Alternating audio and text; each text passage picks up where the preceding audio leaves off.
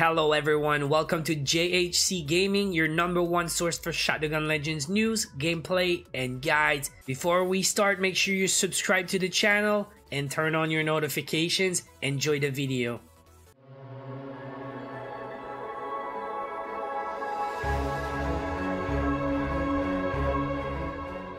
What is up guys, Johnny here. I'm back with more Shadowgun Legends.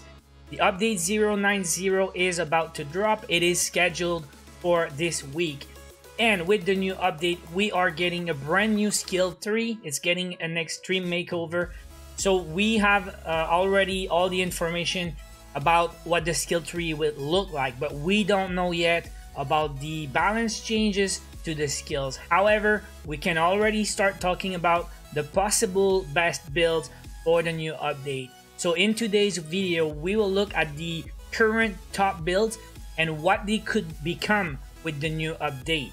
Now, of course, it's not possible to cover everything. There's way too many different builds in the game, but I will cover the top builds at the moment. The 839 hybrid build for PvE and PvP is probably the most balanced build right now and one of the most popular, so we'll look at this one. The 1208 for endgame speed farming, we will also cover that one. We will look at some blink builds also if you're a dual guy or if you like the blink skill. At the end we'll look at the Lord of War or the pure damage build and some possible variations for the new update. Now let's start with the 839 build. If you were playing this build before, you might want to switch 1 point from survival to agility.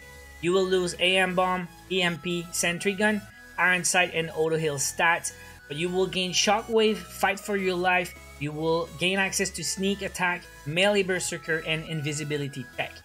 Now for PvP, a lot of people reacted on the social medias. What are they doing? We lose everything.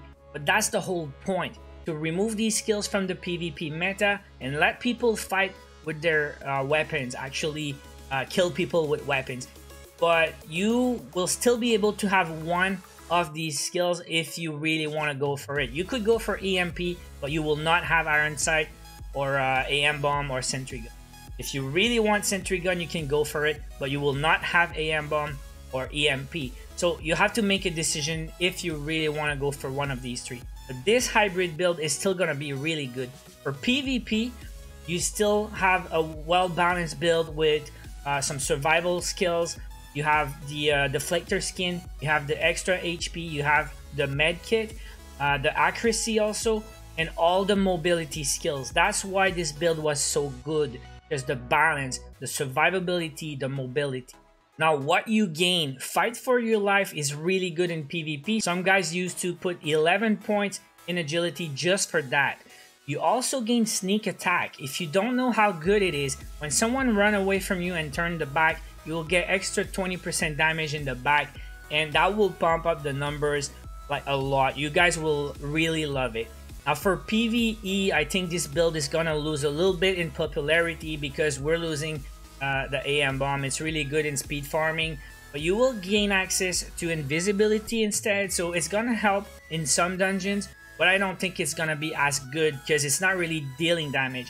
But for Voltaic Fist and Brothers of Fire, it's still a good option in my opinion. Now if you were using 1208, you will switch 1 point again from survival to agility. The 1208 build, in my opinion, is the best PvE build right now for endgame farming. For Gold Arena or Hive Mine, it's got survivability and it's got the damage you're looking for. It's got all the good skills.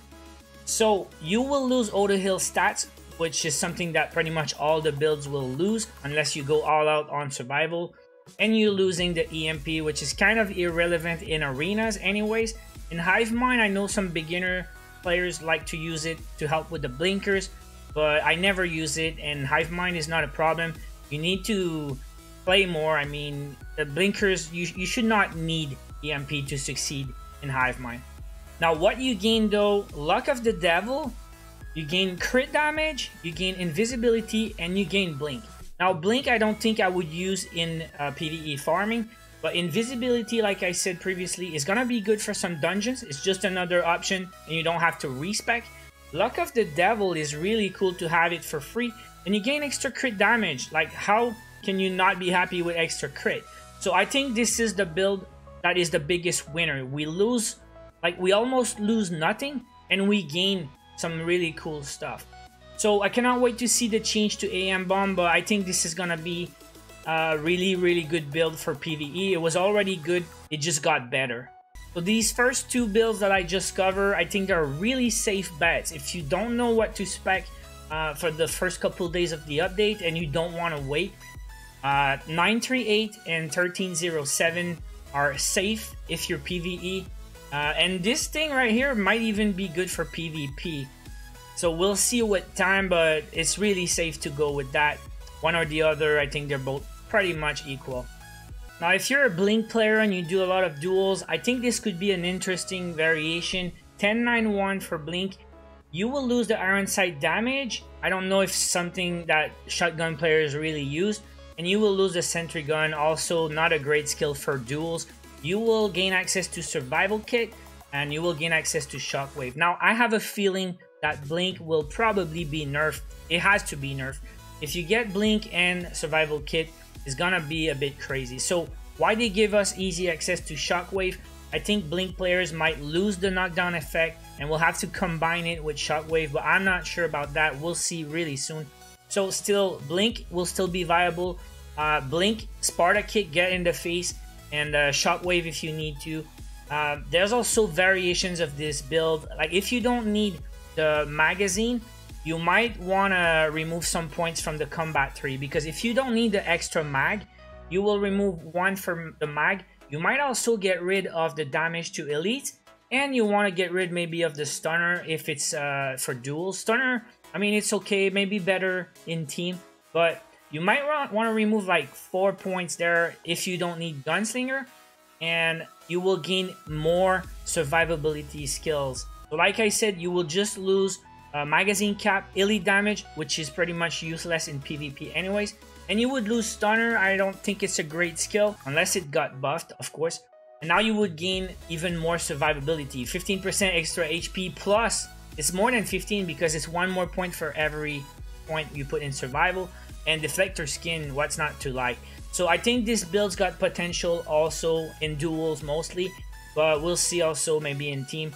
Now, if you don't use the pistol, you can also remove the Gunslinger and you will get melee resistance instead. There's many ways to tweak this one. Remove 1 point, put it there. At this point, it's gonna be personal preference, and I'm sure you will find your favorite variations. Now, Lord of War builds, or pure damage build, or DPS builds, this is another one that will have lots of ways to tweak it.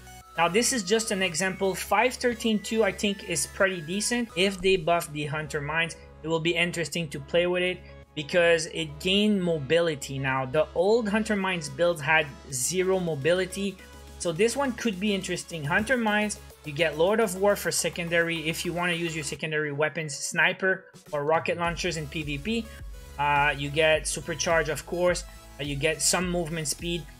You will lose with this variation. You will not have access to sprint speed, but you still have sprint reload.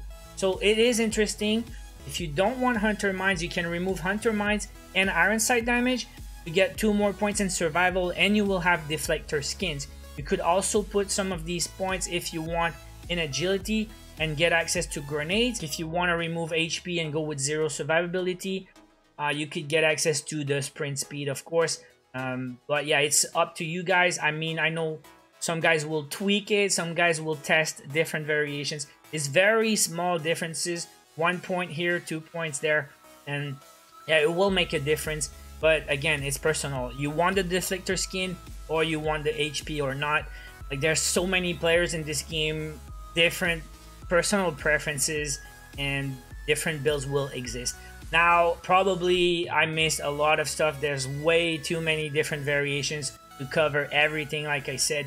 But if you don't know what to play, once again, the first 2 builds I covered in this video, I think they're safe bets. I think they will perform and they will really be good.